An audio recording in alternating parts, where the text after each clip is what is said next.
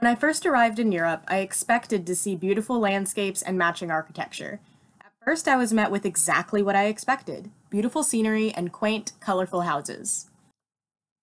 However, in Bavaria, Germany, we went to two different castles built by King Ludwig II of Bavaria. He was an eccentric kind of guy, using his fortune and borrowing others' money to fund his love for the arts and retreat into extravagant castles that he built.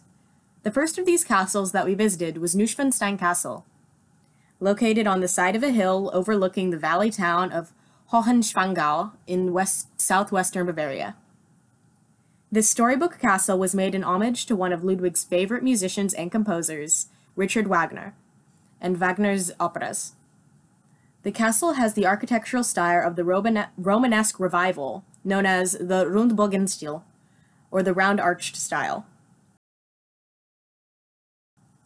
The castle's conception came from Ludwig taking two trips to Eisenach, Germany, to see another castle, and to France, to admire the Château de Pierrefonds. The castle was built to be a romantic interpretation of the Middle Ages, as well as embody the operas of Wagner, whose works, Tannhäuser and Lohengrin, had made a lasting impact on the king.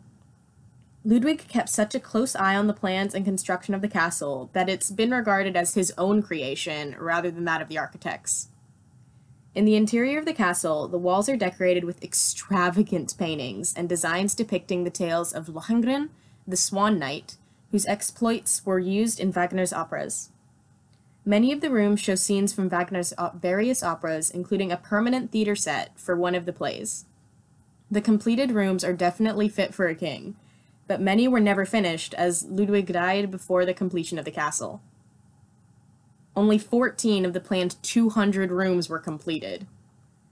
But the Hall of Singers, Ludwig's favorite room, was completed, and depicts themes from Lohengrin and Parzival, both German poems and legends from the Middle Ages, which served as a monument to the love and culture he felt that were representative of the Middle Ages.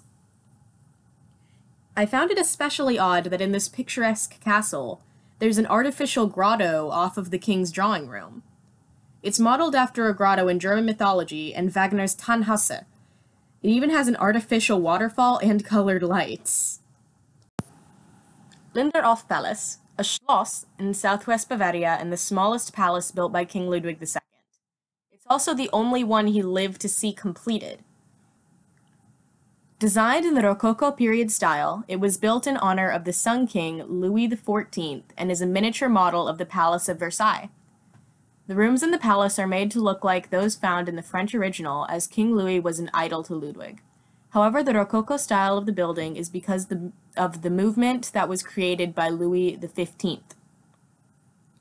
The motif of the sun is everywhere in the palace. When we first walked in, the first room had its ceiling covered by this image of a golden sun and two sculpted angels blowing trumpet fanfare for the king.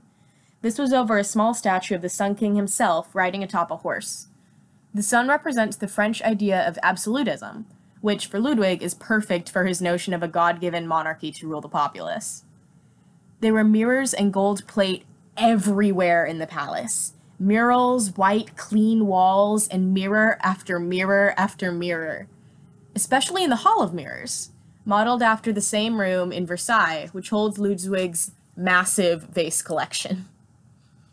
His bedchamber was the biggest room in the palace, with a 7-foot-long bed. However, unlike Louis's bedchamber, which was clad in red and facing south, Ludwig's is an exact mirror, but clad in blue, facing north, showing Ludwig's self-image of being the Night King. This palace also has an artificial grotto, although outside,